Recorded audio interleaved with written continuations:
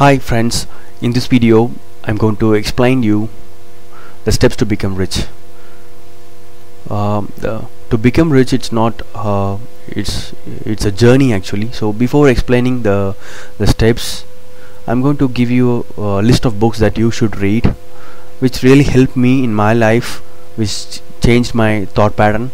Okay, these are the books: Rich Dad Poor Dad, Robert Kiyosaki; then Millionaire Next Door by Thomas; 21 Secrets of Self-Made Millionaires by Brian Tracy; Total Money Makeover, Dave Ramsey; Start Over, Finish Rich by David Back; The Richest Man in Babylon, Georges. So these are the books that helped me a lot, and there are other books that I've read, and it was really helpful to understand about how to handle the money and how to grow in our life and to get a good position in our financial status. So how to grow in your financial status. So these are the books which is going to help you. So go to your nearby bookstore and you can buy this, and you can, whenever you get free time, you can start reading this. So I'm going to explain you few steps and the learnings that I got from these books, so that it will really helpful for your life as well. Okay, so please remember, becoming rich is not a one-day activity or 1 month activity. It's a journey. Okay, you should stick to the plan, and you should stick to the decision that you have taken. Okay, so how to become rich, the steps to become rich. I have written few points here, 10 points here as steps to become rich, and these are like essential points that I've captured when I was learning from these books. Okay, so these are the points. Spend less than you earn. I hope you are earning something, you are going to a job, so always the first point is spend less than you earn. This is very, very important. Okay, so please stick to this point. First point, spend less than you earn. Then long-term perspective. What does it mean? You should always think in terms of after 10 years how I'm going to be, after 20 years how I'm going to be, how after 40 years how I'm going to be, how my life is going to be. And you should always think about long-term perspective instead of thinking 1 month or 2 months or 6 months and 1 year. It's not going to solve your problem. Okay, then delay gratification. So you're earning, you're getting money, good that you're getting money, so immediately you'll get an desire to buy something. So you should delay that gratification. Do you really need that item? For example, you're going to buy a new car. So do you really need that car to achieve your long-term perspective or long-term goal? The fourth point is self-discipline. You need a discipline, because whenever you take a decision, it's going to affect your long-term goal.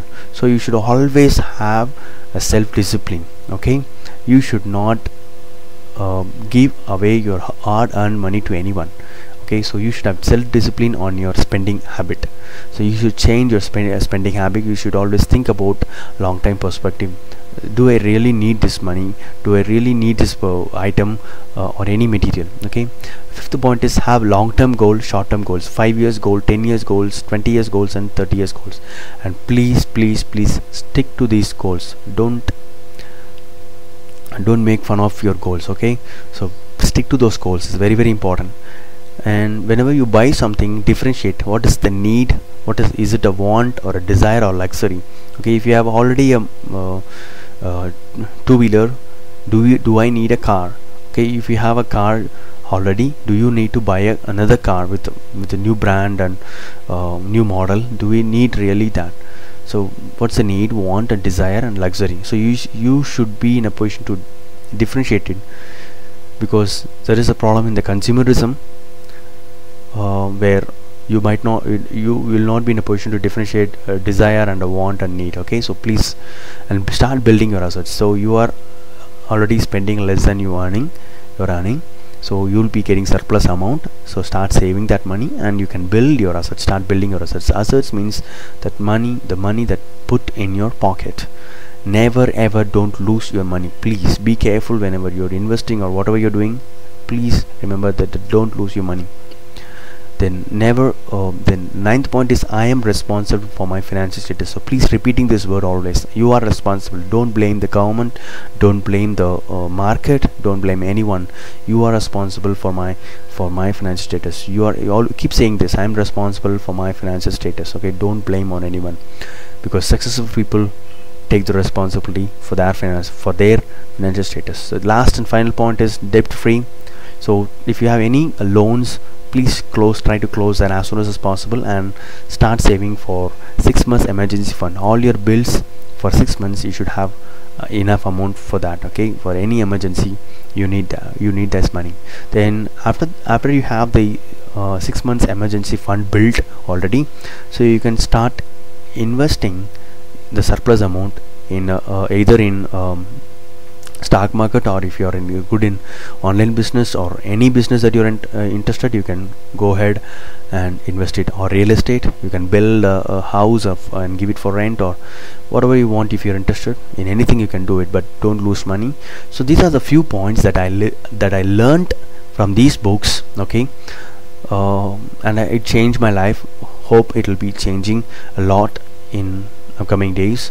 So I thought of sharing my learnings to all you people. Hope this video is useful for your future. Whatever I learned, I just want to share with you. Thank you and all the best. I hope your life will be improved.